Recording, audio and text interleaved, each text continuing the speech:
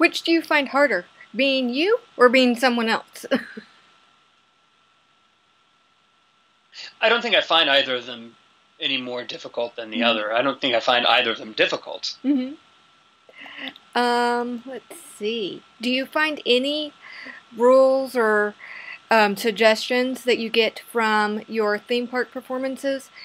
Do you ever try to implement them into your personal projects, or you ever feel like realize you subconsciously implemented them? What do you mean by rules? Say like you are used to playing a certain way, do your normal job, if you will, at the theme Hmm. park. Do you ever see yourself just out of habit, standing a certain way, playing a certain way, singing on a certain key because either it's a used to, a habit, something you may have even picked up because it's a suggestion that you want to implement? Oddly enough, no. I mean, Mhm. those two worlds don't really mingle like that. That's interesting because I Yeah. know for myself, I worked at a theme park at one time doing photography, and I've started out of habit implementing how I photograph between a studio I worked at, a theme park I worked at, and then my personal projects. I didn't Right. know if that was similar when it came to music or if it was various. Yeah, I don't know. All right, let's see. Looking at your background in music, you're not just a singer-songwriter, you've also done some composing. Can you tell us a little bit about that? Well, yeah, I've been composing for a long time and writing. Mhm.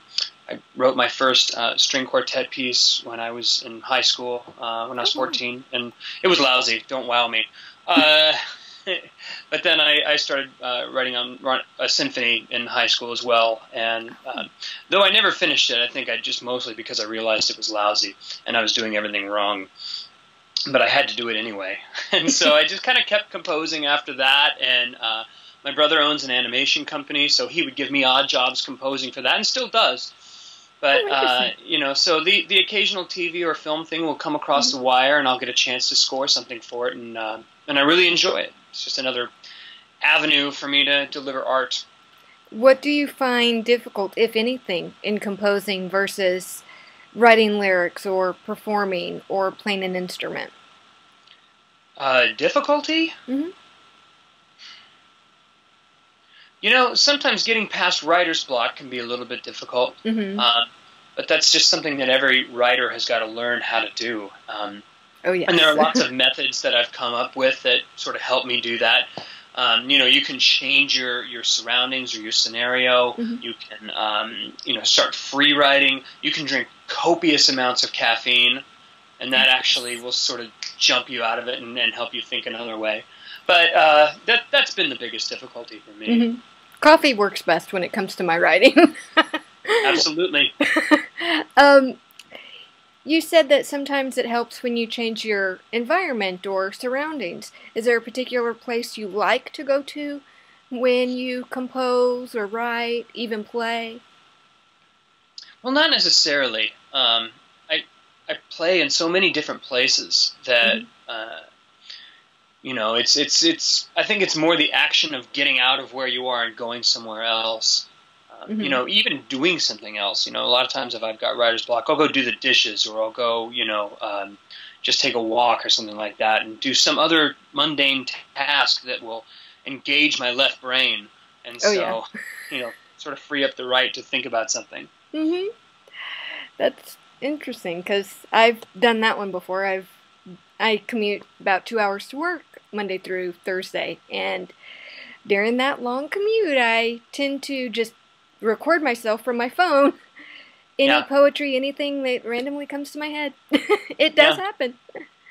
Um, let's see. Is there any one particular performer or group that has inspired you or you've enjoyed working alongside? I like to work with a huge variety of different people. Hmm. Uh, And I've gotten to do that so far in my life, and I plan to continue to create those kind of opportunities. Mm-hmm. For instance, in the album that I'm doing right now, right now my Kickstarter is funded, but I'm trying to get additional recording money to include more people. And every next person you want to have work on your album is going to cost you more money. So Mm-hmm. I went out trying to find more so I can do that. Oh, wow.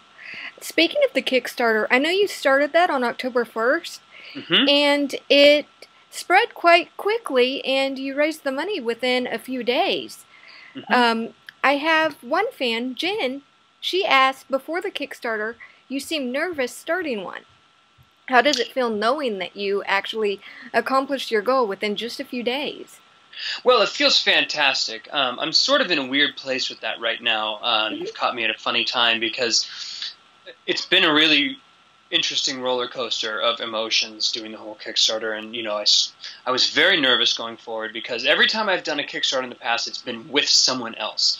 Mm-hmm. Whether it was my money or theirs, whether I was just helping them to succeed or, whatever. And I was never scared about it because there were more people involved. This one is me. And so if this one fails, there's a lot more like I failed involved in that. Mm-hmm. And so, it was 1 week. 1 week went by and we were funded. And, $35,000 is a lot of money. Oh, yes. And it happened super quick. But then it just like hit the doldrums. And just like we're now at 36.4, and we're like a couple weeks later or something like that. So it's definitely taking its sweet time. But I'm hoping that we can get some additional funds in there. Nice. With those additional funds, you mentioned you wanted to bring on other artists and do some different collaborative work. Mm-hmm. Are there any particular artists you're wanting for this project? Yeah. Can you say? There are some that are possibilities right now that could possibly be on the album, and I can't discuss them, but I'm incredibly excited about the possibilities. I'm sure we are all excited about the possibilities, especially when they're the ones you can't discuss.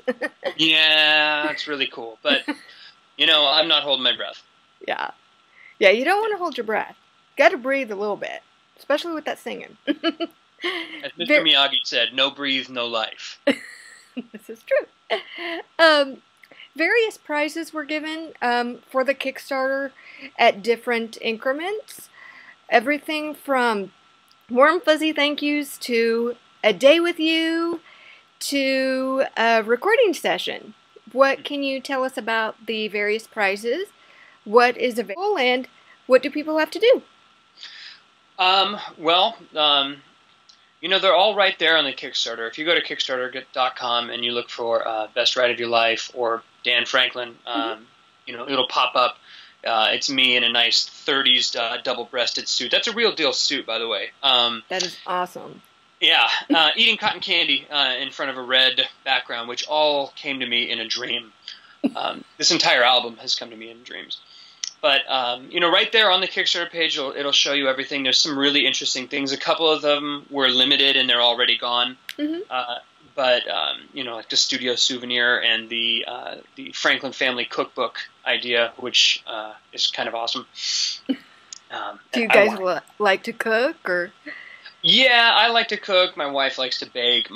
All of my extended family and everybody, they all like to cook as well. So there's a lot of interesting ideas for recipes for that. Awesome. But there are other things in there like an annual pass holder, and you can spend a day with me at theme park. There's one where we'll go out to breakfast or whatever. Those kind of fun opportunities to hang out. And then there's the recording artist one, which is oddly enough that's around the price that I would charge to do that normally anyway. I just decided to make it a Kickstarter reward. So and that one's really exciting. 2 people have pledged that amount, and so I'm going to work with 2 artists already, creating something even interesting and not commercial. And not commercial. Do you enjoy giving what opportunities you have had? Do you enjoy giving back to other artists and new artists? in that manner, helping them, whether it be a recording session or helping them promote their Kickstarter or what have you. Mm-hmm. Absolutely, and I do that a lot. It's weird. I've sort of become like this Kickstarter consultant by accident. I just sort of know the ins and outs of that website really well, and sort of what it takes to make it happen, and what it takes to fail miserably.